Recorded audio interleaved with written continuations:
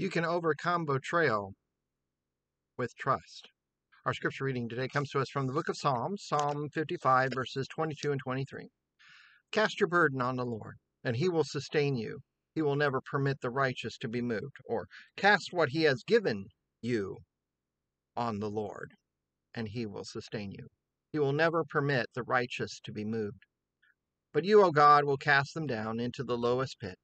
The bloodthirsty and treacherous shall not live out half their days, but I will trust in you. Psalm 55 is an interesting psalm. Psalm 55 is a psalm written on the occasion of an individual praying for God's help after being betrayed by a friend.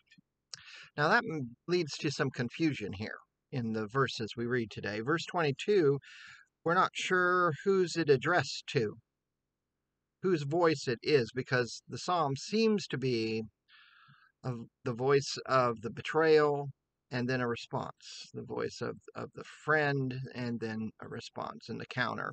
And that seems to be whether this cast your burdens upon the Lord is addressed to the one who's petitioning by someone else and then followed by the psalmist, or that this is the petitioner in the first place saying it.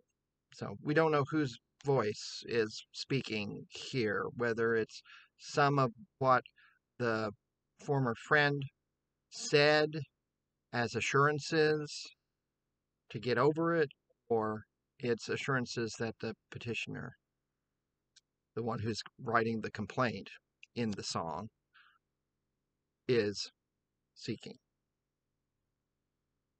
What you think, though, does become your worldview. And more often than not, we look for the confirmations of what we already think.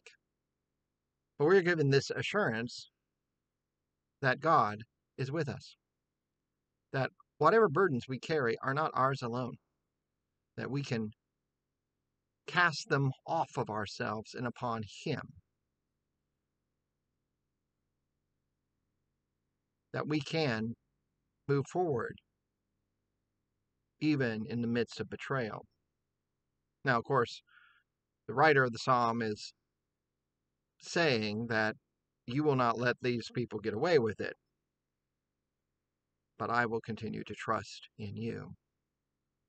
Have you been disappointed with God at times? We all have had that moment where we thought, God, were you there? Yes, God was. Whatever burdens we carry, whatever situations we encounter, even in the midst of a friend's betrayal, we can have the assurance that God is there ready to help, ready to aid, ready to keep His promises. Our problems will not overtake us if we share our problems to God. Let us pray. God, thank you for caring for me. You know all of my troubles, and you promise that they will not overtake me. Please help me to continue to look at you when I am burdened. In Jesus' name, amen. Blessings to you and yours this day and always. Goodbye.